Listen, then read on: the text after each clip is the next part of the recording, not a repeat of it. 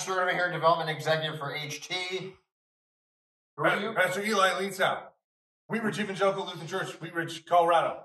We just taught for this Beyond Reasonable Doubt conference on this.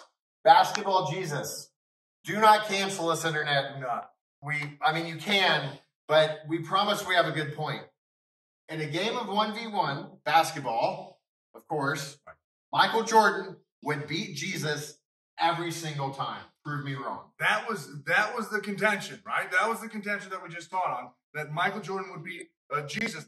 The thought process always is that Jesus is going to win, right? Because he's God, that he's going to drain every three-point shot. If he wanted to, he could jump off from the half-court line and fly through the air and do all these dunks, right? That's the contention. That's the thought.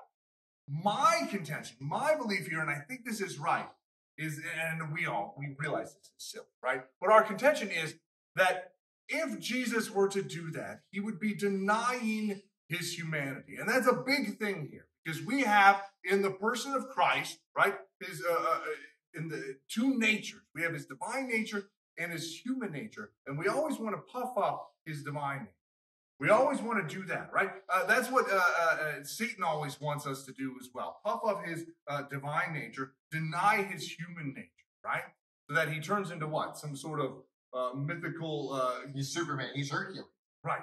Greco-Roman God, right? That able to do all these things, not succumb to temptation, right? Fulfill the law, that he's not actually doing this in full humanity, but he's doing this in some sort of superhuman, right? And I don't think that's it. Not only do I not think that's it, Scripture speaks explicitly against that. And so my favorite thing in all of this is we get to hear in this breakout the trueness of Christ's full humanity. What that actually means. His active righteousness of fulfilling all God's law, but also his passive righteousness of actually receiving all of our garbage. And also not only knowing what it's like to go through suffering, but not just intellectually, but as we do. Knowing what it's like to be rejected. You had said it best, right? Second best. He knows what it's like to be second best at something. Or to come in last at a race. Yeah. Or to walk through the halls and be rejected, right? He knows what it's like when his best friends in the world betray him. Right. He knows what it's like when his family comes and thinks he's crazy, right?